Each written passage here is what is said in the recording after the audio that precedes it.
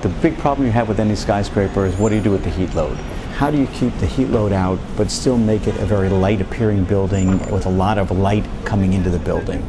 And the brilliance of what Renzo designed for this building is to create a series of ceramic rods.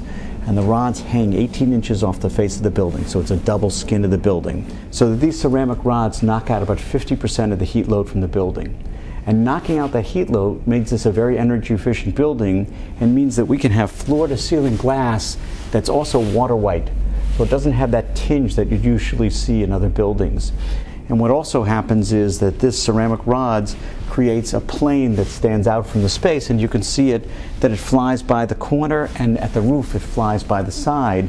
And so it adds another dimension and excitement to the skin of the building, as well as making the top of the building dematerialize as the ceramic rods fly past the hard parts of the roof and basically disappears into the sky. So it makes it a lot of elements coming together, which frankly I think is what makes good design. It was a tremendous challenge. Led us to do a whole bunch of things that have rarely been done, if ever done, in New York.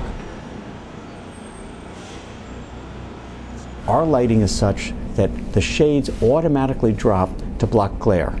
And they're calculated with sensors all around looking for glare, and when they see glare, they lower the shades.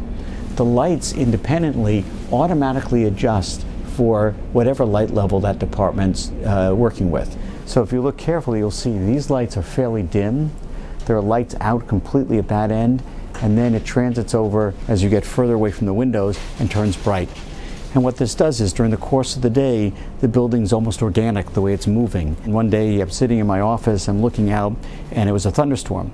So it went from the shades down because it was very sunny to now the thunderstorms came in, the shades went up, the lights came on a little bit, the storm passed, the building changed back again. And throughout the whole day, this building is adjusting to the light around it so that what's illuminating your desk for much of the day is pure natural light. And it is just a different feeling than what you feel in most office buildings.